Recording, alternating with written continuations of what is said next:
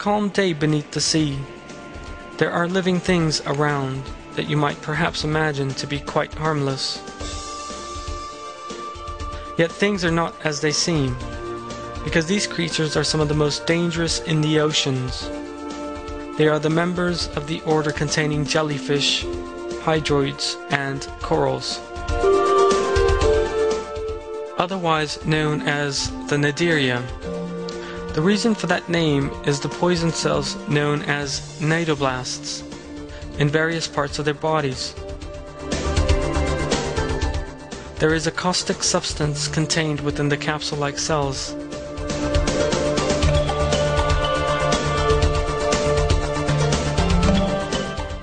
The cell bursts at the slightest stimulation, being touched by a living thing, for instance, and the poison then passes into it.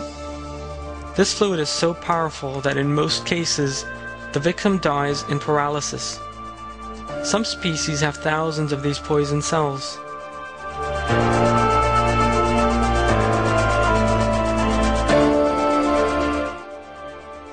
This hairy anemone, which generally lives in the waters around Norway, is another member of the same family.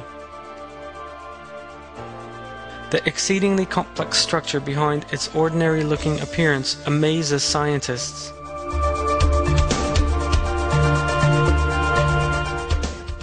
The animal has muscles that enable it to move, nerve cells, and a stomach. It can move in a wide range of directions. There are thousands of cells in its throat that permit it to digest water. Through these cells, water covers its body and forms a liquid skeleton, keeping the creatures upright.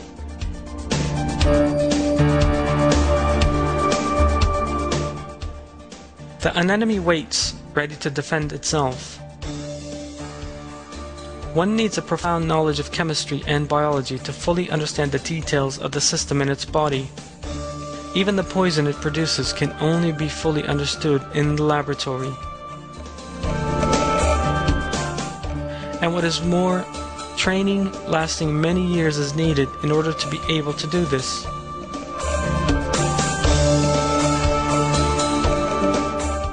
Yet these living things are able to protect themselves using this system whenever they feel the need to do so, from the moment they come into being. It is Allah, Lord of the earth and sky, who creates all things, living and inanimate, together with these characteristics that permit them to defend themselves, and it is Allah who maintains them under His control at all times.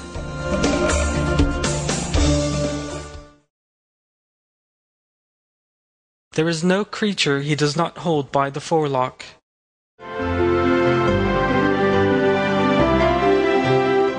Jellyfish are fascinating creatures known to everyone. Their bodies are 95% water, and they also have a number of astonishing features most people are unfamiliar with. Some species distract predators by emitting light, for example, while others manufacture deadly poisons inside their bodies.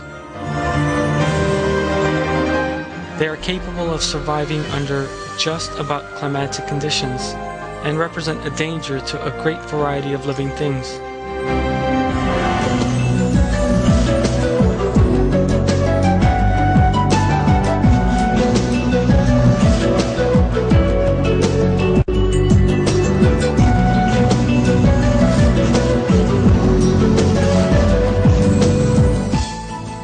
Their bodies are transparent, with tendrils stretching down from the lower regions. Some species have poison in these tendrils. They catch their prey by squirting this poison out, and use the same method to kill predators.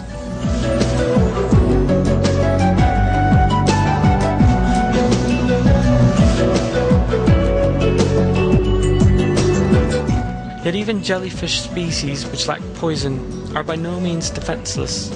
Some emit light in order to protect themselves.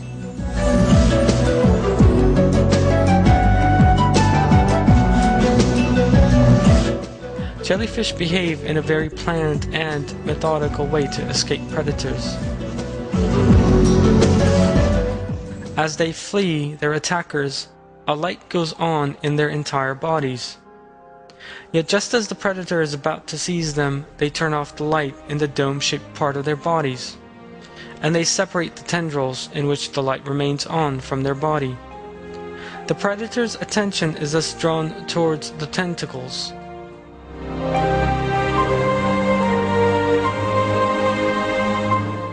The jellyfish then takes advantage of this to escape. How does a life form that quickly dries up and dies in contact with the sun, and that consists almost entirely of water, create chemical substances? How is it able to develop techniques that will deceive predators?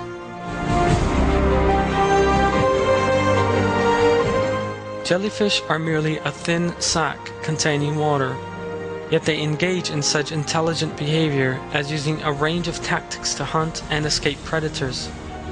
It is clear that this intelligence and the mind that has solved these difficulties cannot belong to the jellyfish themselves. It is Almighty Allah who creates all living things and inspires all their behavior.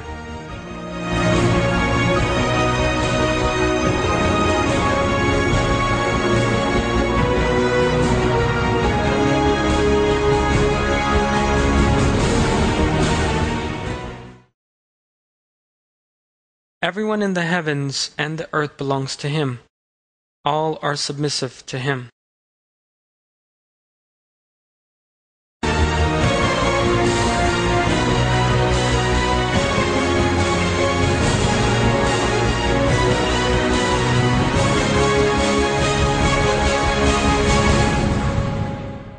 These are anemone plants, and they also have poisonous arms. Yet some creatures are unaffected by that poison, such as anemone fish, better known as clownfish. Not only are these fish unaffected by the poison, they also spend their lives among the burning capsules of this dangerous plant. But how is this possible? The fish's body is covered in a special chemical substance. This prevents the poison from affecting the fish's body. A single anemone is enough to protect clownfish against all dangers throughout their lives. This symbiotic relationship gives the fish protection against predators. In return, the anemone plant makes use of food particles left behind by the fish.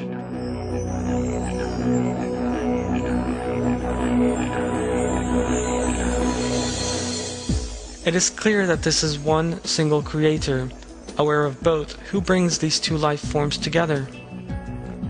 They have been created by Allah in such a manner as to complement each other and meet one another's needs.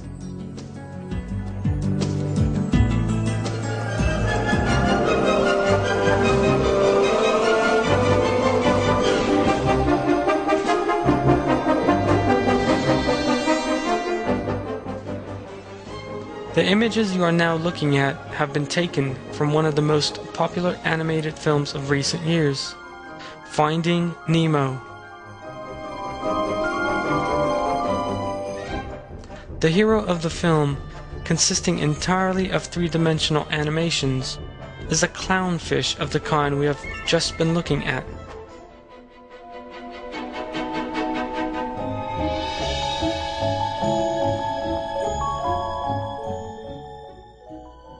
The film attracted wide attention from the moment it was first shown. Praise was heaped on the director and animation team. The film broke all records with annual receipts of 339,700. But how did this film actually come into being?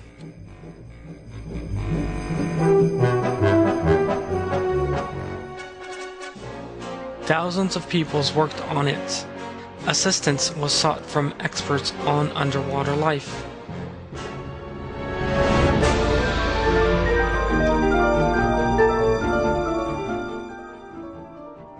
Thousands of people spent months working in order to bestow a lifelike appearance on a single clownfish for just 1.5 hours, which we have described very briefly here, or on other marine life forms.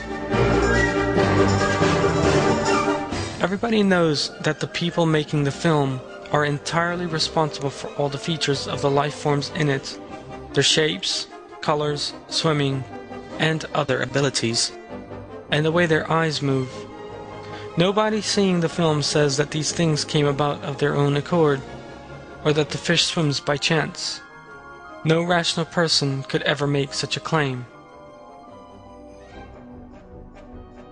That being the case, it is obvious that it is impossible for even a few fish, let alone all undersea life, all the creatures living there, and all the systems contained within them, to have emerged by chance, and not just for 1.5 hours, but at every moment over the course of millions of years. There can be absolutely no doubt whatsoever that the flawless variety under the sea and in the universe as a whole is the result of a specific creation.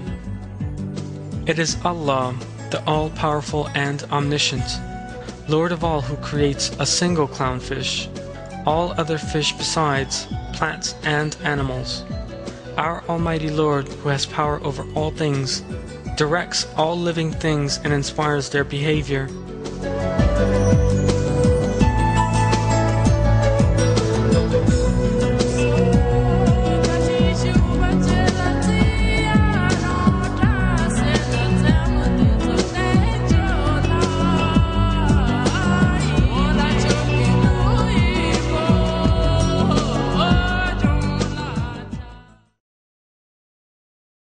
Everything in the heavens and everything on earth glorifies Allah.